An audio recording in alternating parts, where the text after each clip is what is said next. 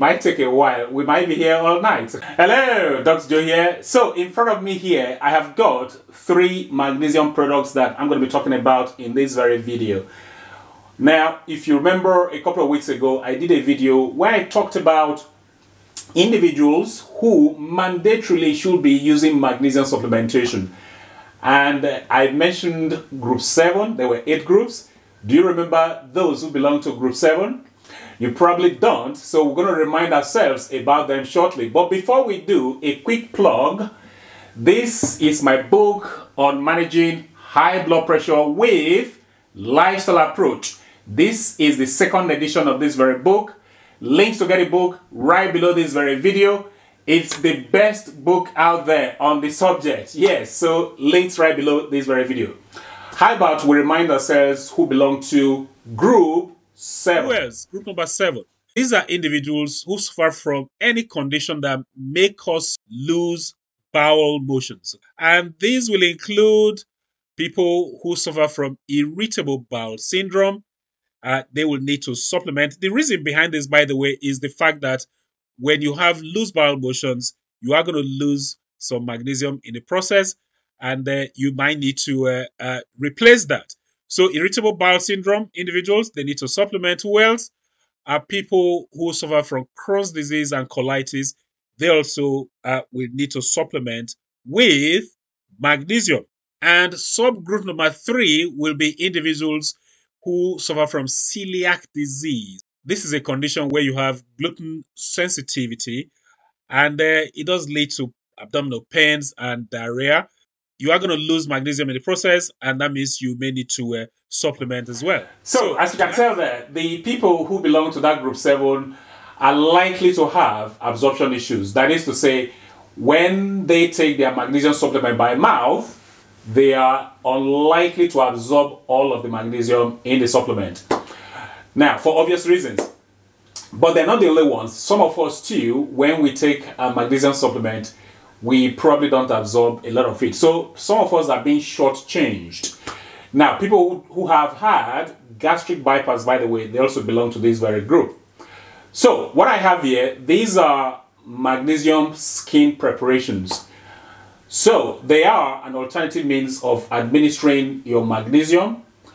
The question though is that, of course, our skin is a tough organ in itself.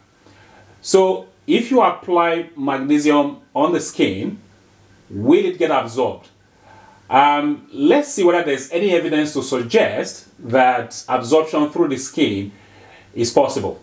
Okay, so we're going to look at 2 studies that provide some sort of evidence to show that using magnesium, applying it on the skin, does work. And that is to say, it does get absorbed into the body. So the first study here was a randomized control trial published in PLOS ONE journal with the title Effect of Transdermal Magnesium Cream on Serum and Urinary Magnesium Levels in Humans, a pilot study. So transdermal simply means using it through the skin. So what they did in this very study was they took 25 participants and made them to apply 56 milligrams of magnesium cream per day, or to apply placebo. Okay, just ordinary cream that's got nothing in it.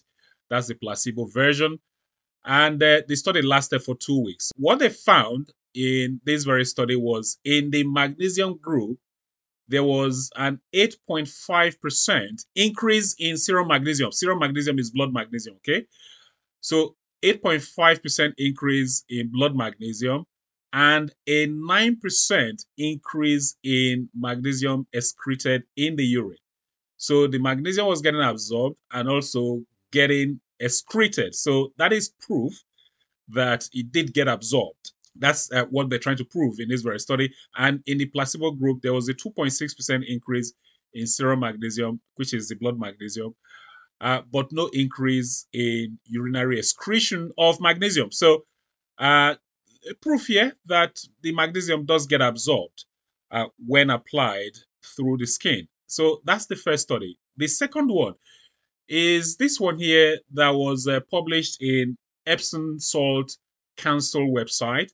It's not a peer-reviewed study. It wasn't published in a journal, but it's on their website. And it's got the title Report on Absorption of Magnesium Sulfate, which is Epsom salt, across the skin. And in this very study, what they did was they made the study participants to soak themselves for 2 hours in Epsom salt, which is magnesium sulfate.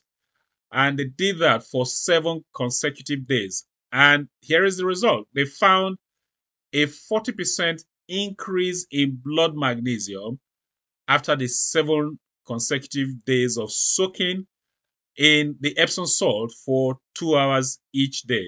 That's quite a long soak, I have to say. So 40% increase. So that also shows that the magnesium does get absorbed. So absorption through the skin is possible, as you can tell from those 2 research papers that I shared with you. There are others, by the way. I want to keep the video short. Hence, I just mentioned those very 2. Now, here's the thing.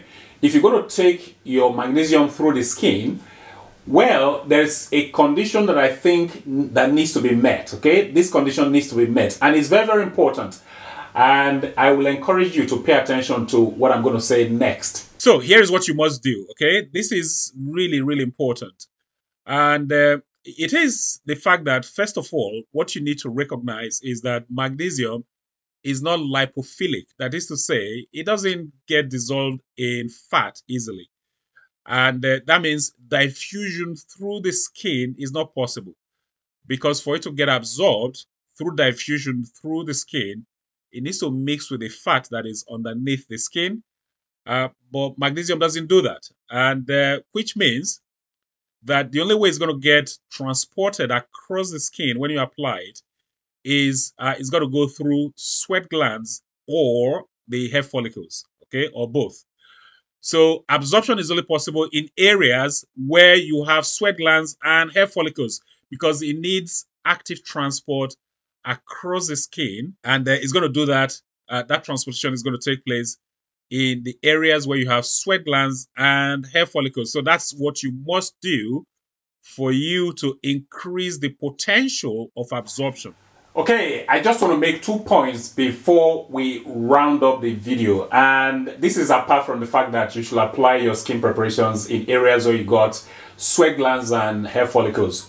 So point number 1 is that on the internet, you're going to read or hear about the fact that skin preparations are superior in terms of absorption potential than the oral preparations, so the tablets and the capsules.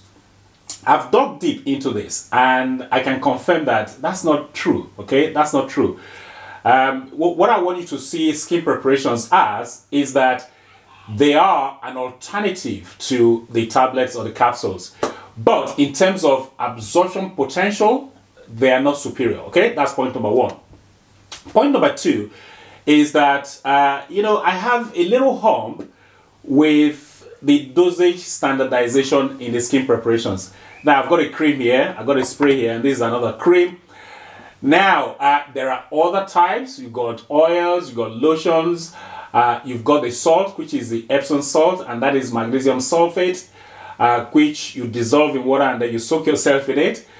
Now, the problem with all of them is there is no dosage standardization. So, for instance, this one here, this cream here, when I look at the directions of use, it just says massage gently into skin until fully absorbed.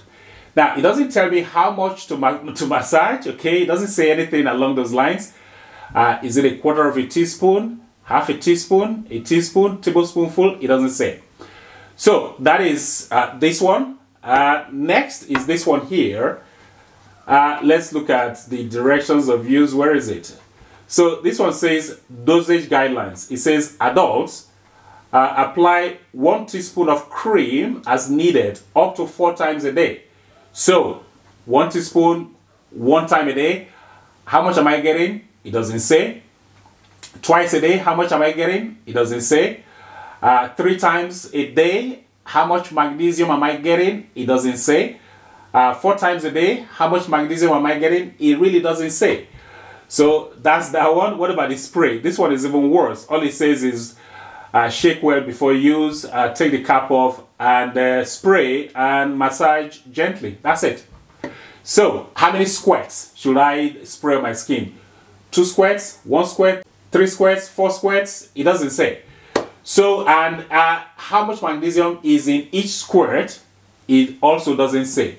So, that's the problem I've got with them, okay? I don't know how much magnesium I am getting when I use any of these products. So, it's all a guesswork as far as the user is concerned. So, anyway, I also wanted to make that point. So, this one here, this one is being promoted as a sleep butter, and that's because they have added lavender, chamomile essential oils to it. So, that's okay. Now, because of that, it smells really great, okay? It smells nice. So, how about I take a little dollop here and massage it on my skin, okay? Let's see how this goes. Now, I am massaging it, as you can see there. It's taking a while for this to get absorbed by the skin. It might take a while. We might be here all night, okay, looking at this. I know you've got things to do, so we're going to leave it here. What I want you to do is tell me if you have been using magnesium skin preparations up until now. Let me know in the comment section, please. And but like I said, the point I want to make is that I want you to see these products as alternative forms of administration. But in terms of superiority, they are not superior. Yeah, if you got some value from this very video, please give the video a thumbs up. Please like the video, and also please share this video with your friends, family, and colleagues. Any questions, comments, leave them down below. I think that's it for this video. Until next time, well, this is Dr. Joe signing out.